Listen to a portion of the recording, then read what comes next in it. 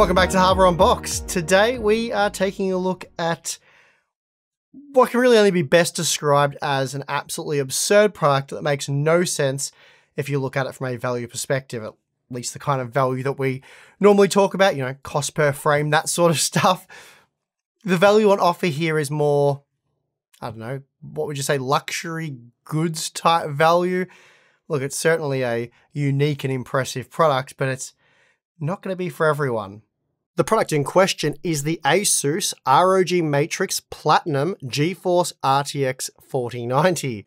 And we got our first glimpse of this thing back in May of this year at the Computex trade show in Taipei.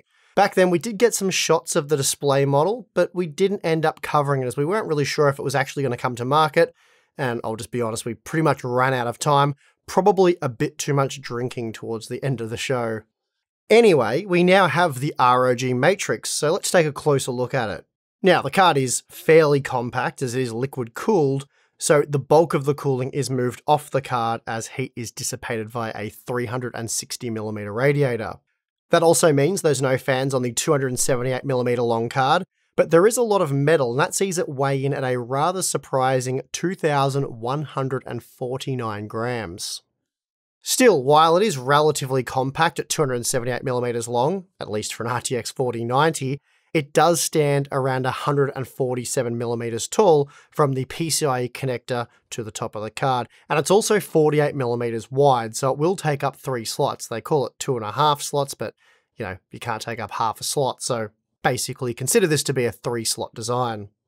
Then there's the 360mm radiator. So if you already have an AIO cooling your CPU, for example, you will need room for a second large radiator in your case. Bit of a high-class problem there.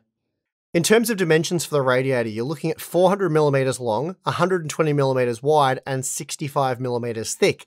And not that it really matters, but it weighed in at 1,440 grams. So all up, you're looking at adding about 3.6 kilograms to your build with this graphics card. Hopefully you don't move it too often. Now, as for the design, this is obviously highly subjective and opinions will vary wildly as they often do, but I think the ROG Matrix looks pretty amazing. I love the sort of industrial design that Asus has gone with here, and I think it'll suit almost all builds really well. It's a mostly metal design, so it feels very sturdy and very premium, and the embedded RGB lighting provides some really nice effects.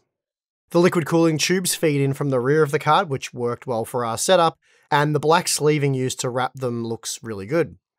But I'm more impressed with how practical this design is. In the past, we've checked out a few liquid-cooled graphics cards, and many of them have been a complete mess when it comes to cable management. Thankfully though, that's not an issue here, and in fact there's almost no cables to speak of. Simply connect the single 12-volt high power cable and you're good to go. It's that easy. And that means that the AIO pump and 3 120mm fans are all powered through that power connector, and Asus has hidden the power and RGB wires to the fans in the sleeving around the tubes. The fans are then daisy chained together, so there's no cable mess there either. It's a very impressive setup.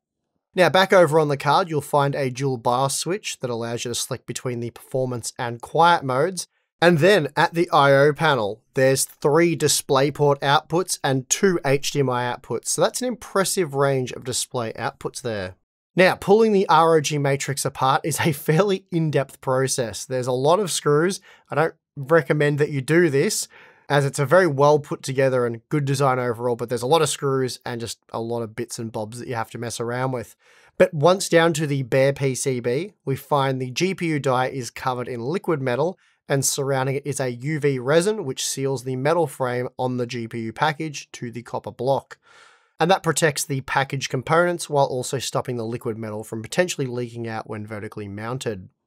As for the PCB itself, it packs 14 layers and measures 220mm long by 145mm tall, and it is littered with power stages. In total, there are 24 70-amp MPS power stages just for the GPU, configured as a 12-phase design, with another 4 powering the GDDR6X memory. Then we have the copper base plate, which covers the GPU, memory, and VRM components. And as mentioned, for contacting the GPU, liquid metal is used, but for the memory and power components, more traditional thermal pads have been used there. The backplate also features some thermal pads which help to extract any heat that would otherwise end up trapped behind the backplate. So that's a quick look over the ROG Matrix inside and out. Now it's time to see how it performs. Okay, so here's how the Matrix performs when installed inside an ATX case with the doors closed after an hour with an ambient room temperature of 21 degrees.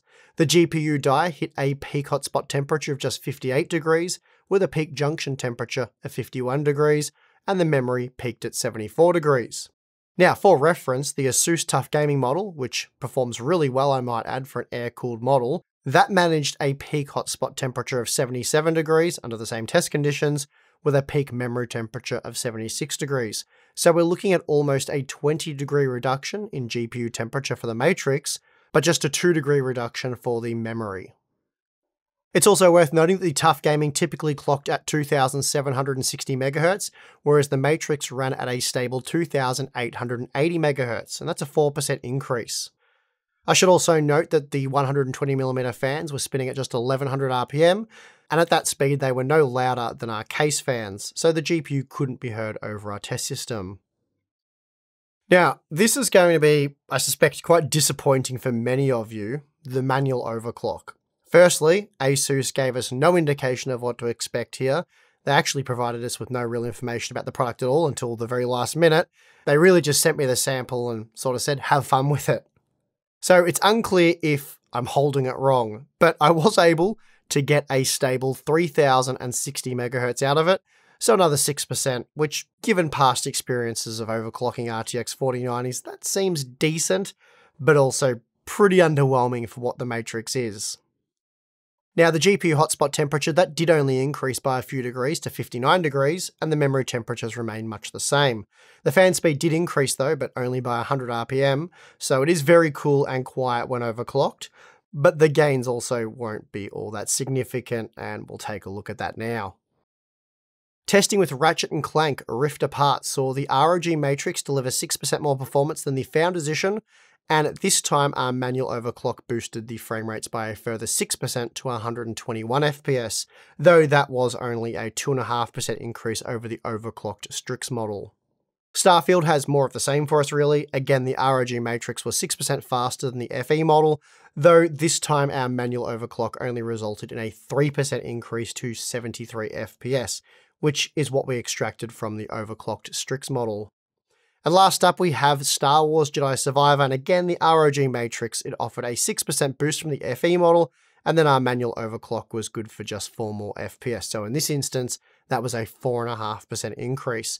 So the ROG Matrix did deliver the best results we've seen from an RTX 4090 yet, but only by a whisker. Now, as I was wrapping up my testing, I thought it might be interesting to wipe away the liquid metal and apply a few different compounds to see how that affects the operating temperatures. Now, if you recall earlier, stock using the liquid metal, we saw a peak hotspot temperature of 58 degrees.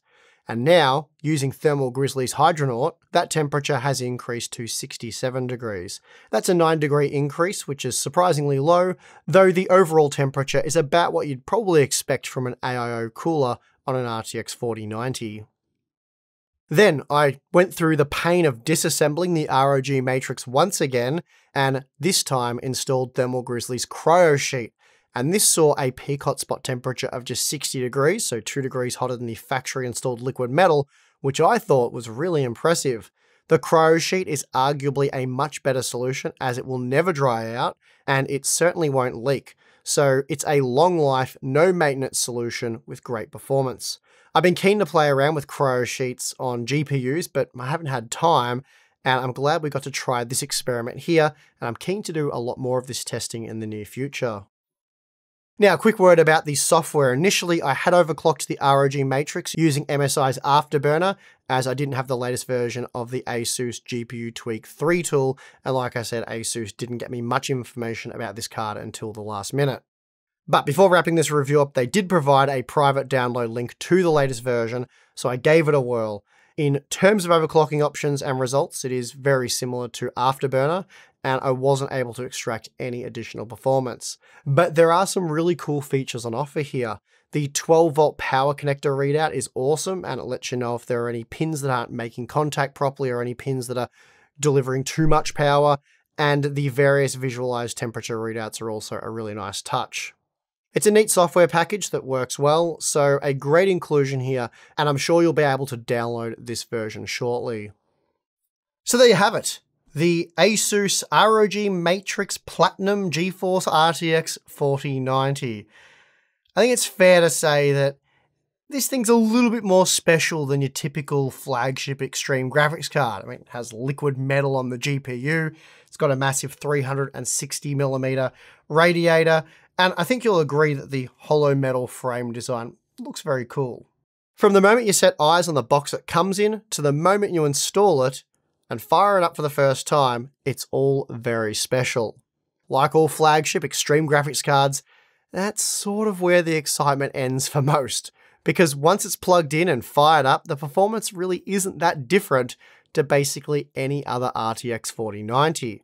Sure, NVIDIA's GeForce RTX 4090 is a beast of a GPU in its own right, so the ROG Matrix is certainly very fast, but sitting next to a bog stock base model 4090, it's not that special. At least not nearly as special as it looks.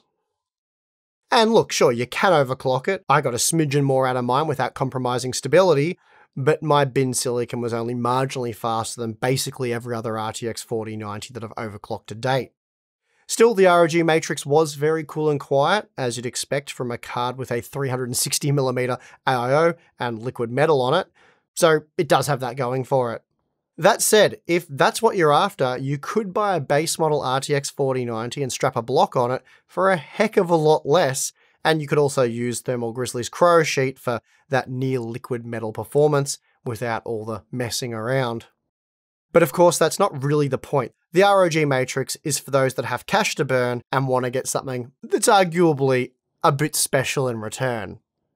And speaking of cash to burn, I'm not really sure how to tell you this. I guess I'll just tell you, and I'll do my best to keep a straight face while I'll do it, or while I do it. So I'm already messing it up. The Asus ROG Matrix Platinum GeForce RTX 4090, it costs $4,000 US. For one RTX 4090. $4,000 US. So yeah. Anyway, if you enjoyed this review, whatever, if you enjoyed this content, give it a like. Subscribe for probably what will be future content that'll be much more, we'll be covering much more practical products, I would think. But yeah, do that subscribe thing. We also have Float Plane Patreon if you want to get more Harbor Unboxed goodness, access to our exclusive Discord server, monthly live streams to myself, behind the scenes content, Q&As, a lot of cool stuff there. So check that out if you're interested. But if not, perfectly fine. Won't hold it against you. Thanks for watching. I'm your host, Steve. See you again next time.